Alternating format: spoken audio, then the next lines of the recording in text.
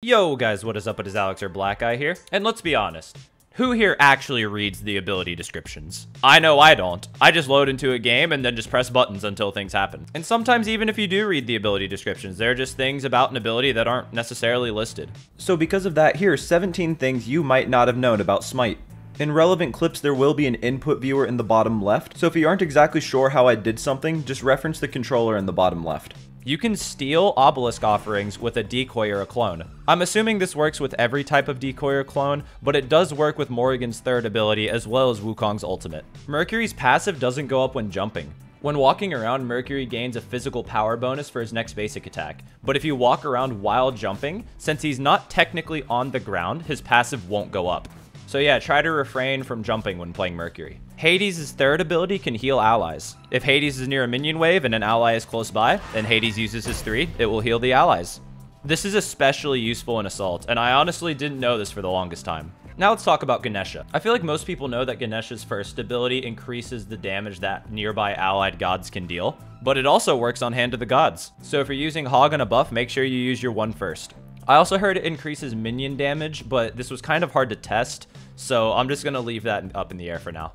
The next one about Ganesha, I'm surprised a lot of people didn't know, but Ganesha's 3 can go through player-made walls. So if you ever Odin caged or a Ymir walls you off, just dash through it. Kuzenbo's second ability, I'm fairly certain is the only ability that can be used while crowd controlled. This includes silences as well. Now let's talk about some abilities you can cancel early. Izanami's first ability, her auto attack stim, can be canceled early. This is pretty useful if you pop the stim and then an enemy tries to use like a minion or another god to body block. You can just cancel it because Izanami's normal autos go through them anyway. You can do this by hitting whatever the cancel fire button is. I believe on controller the default is B, and on mouse and keyboard the default is the right mouse button. Another ability you can cancel early is Cthulhu Dash. This is similar to Izanami one, where you have to press whatever your cancel fire button is. I couldn't get it consistently by pressing the B button 1 time, so I just pretty much spammed it the second that I casted the ability and it worked every time.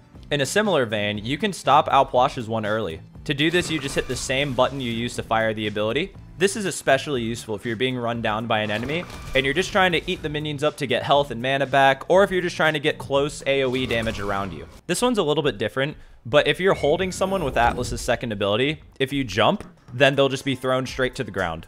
I'm not really sure why you'd do this, but it's fun to know. With Freya's ultimate ability, you don't have to press the fire button for every single time you want to fire an ultimate shot. You can just hold the button down. This is technically the fastest way to do it, but I do believe it is a bit more inaccurate. But if somebody's CC'd or not moving much, this is the best way to go about it. Now let's talk about Merlin. I can't believe a lot of people didn't know this, but you can choose which stance Merlin switches into when you cast the ult. A lot of people in the thread I talked about earlier didn't know this, and it made it very hard for them to play Merlin. So yeah, as you can see in the bottom right of my screen, you just press either the first, second, or third ability button to choose which stance you want to go into. Also about Merlin, his first ability does extra damage upon hitting a slowed enemy. Outside of niche scenarios, just try to make sure you're starting with your second ability, because it does slow them, which makes your first ability even stronger. Iset's Spirit Ball does more damage at max range. Maybe not something you should be shooting for every single time, but it is nice to know in niche scenarios. Abilities have individual casting types. You can hit the start button, go to abilities, and you can select which casting type you want for each individual ability. This is extremely useful for people that play on normal or quick cast, as there are a bunch of abilities that are just instantly better upon using them on instant cast. For example, I don't see a reason to have Chang'e 2 or Ravana 2 on anything except instant cast. I understand that this is more of a preference type thing, but for certain abilities like I described earlier, I don't see a downside to putting some on instant cast. You can blink in the middle of an auto attack animation.